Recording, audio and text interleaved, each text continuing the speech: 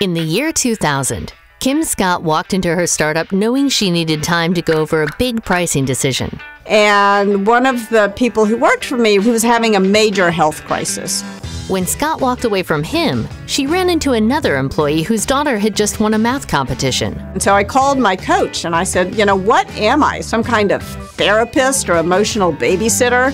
And I'll never forget, she said to me, Kim, this is called management and it is your job. And so one of the things that I've done to try to make it a little bit easier is to boil it down to a very simple 2x2, care personally and challenge directly. So when you care and challenge at the same time, that's radical candor. Her experience with all these executives, Andy Grove and Eric Schmidt and Steve Jobs, was tremendously helpful. I've learned so much from her about how to be a great leader.